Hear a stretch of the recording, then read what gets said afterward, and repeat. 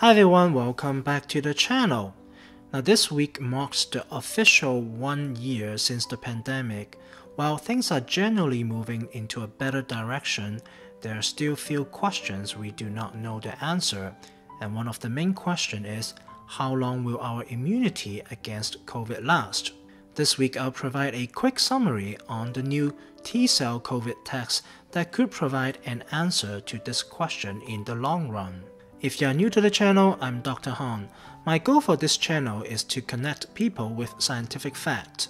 This includes my regular COVID-19 updates and other science-related topics. My idea is that if I can understand a topic, you can understand. So if you want to know more about scientific facts, please consider subscribing to the channel. This channel needs your help to reach more people. So without further ado, let's dive into today's topic.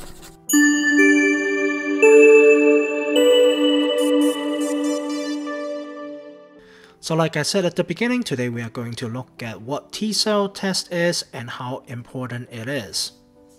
First, a disclaimer, this video is my interpretation and summary of publicly available scientific information. This video does not serve as any advice on treatment, diagnosis, and prevention of any diseases. And if I mention any commercial company in my videos, I do not have any affiliations with them. Let's take a look at the background information. And on March 5th, 2021, the US FDA just issued an emergency use authorization on a new T-cell diagnostic test for COVID, and it is called the T-Detect COVID test. It is a next-generation sequencing-based test to look for adaptive T-cell immune response to the SARS-CoV-2 virus. And today we are going to look at, first, what are T-cells and why T-cells are important? What are the benefits of this T-Detect test? And also, what are the drawbacks of this test? Fact 1. What are T-cells? What are T-cells? And T-cells, also known as T lymphocytes, and they are one of the major cell types in the adaptive immune system. Actually, there are different T-cells. This include an effector cytotoxic T cell, which can kill viral infected cells. And the second type is called effector helper T cell, and these T cells can activate B cells to secrete antibodies and also activate macrophages to eat up those pathogens. And another type is, generally we collectively call it memory T cells, and these cells can remember the antigens of the viruses and bacteria, and they can remain in the blood circulation for decades after a given infection. And they are also responsible for long-term immunity and rapid response to reinfection. So why are T-cells important? Currently, the COVID immunity topic is mainly focusing on discussing the availability of a given antibodies against the spike protein. Now, while antibodies are useful, their levels will decrease over time. So the questions remain to be answered are, after recovery from the COVID, how long will the immunity last? How much time can COVID vaccine protect us? And also, will we need COVID vaccine every year now? To answer these questions, first we need to have an ability to quickly know how much T cells in our bloodstream, and this will help us answer some of these questions. Now let's look at why this test can be beneficial to answer these questions. First, it is very sensitive, a reported value of 97.1%, meaning they have a very high chance of detecting previous infection, and they are also very specific.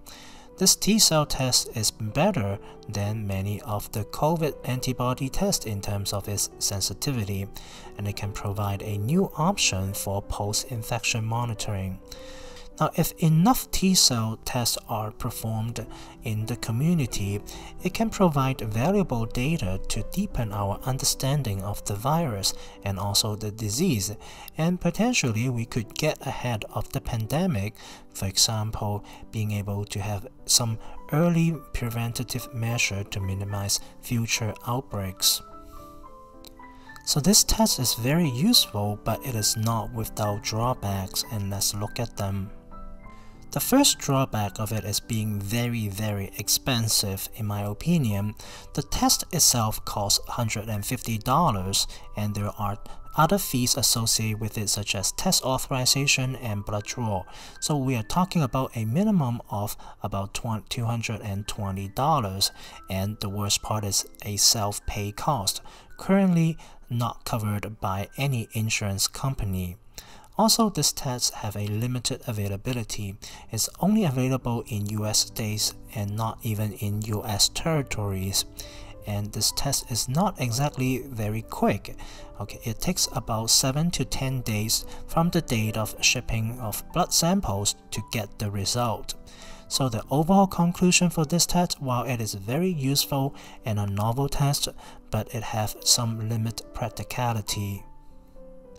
So the take-home message for this week is that there is a new T-cell COVID test authorized in the US. It can look for memory T-cells that is in the bloodstream that could last in recovered patients for decades, and T-cells could provide valuable information on future long-term immunity, and this test has better sensitivity than many current COVID antibody tests, but it is very expensive and with limited availability, so it is a good option but not as practical at this moment. So to learn more, here are the links that I used to prepare for today's presentation. Feel free to check that out. So I hope you learned a little bit more on what T-cells are and this new T-cell COVID test. And that is all for this week, and I'll see you again next Sunday 7 p.m. Eastern Standard Time on another episode of COVID related topic. And meanwhile, please stay safe and healthy. Bye.